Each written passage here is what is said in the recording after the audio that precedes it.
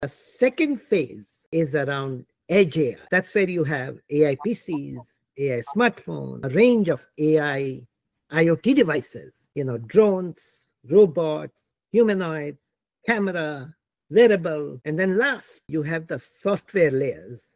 There are horizontal software layers, example, agents and security. And of course, there is vertical AI around every one of the 15 or so verticals. The math I have done, having lived the PC, internet, mobile generations, is every dollar of value in the infrastructure, we will create $10 of value on the edge. So of course we think about AI PC, AI smartphone, but the bigger opportunity is around industrial IoT devices. Imagine what robots and drones and humanoids will do to manufacturing and retail and construction and mining around the world.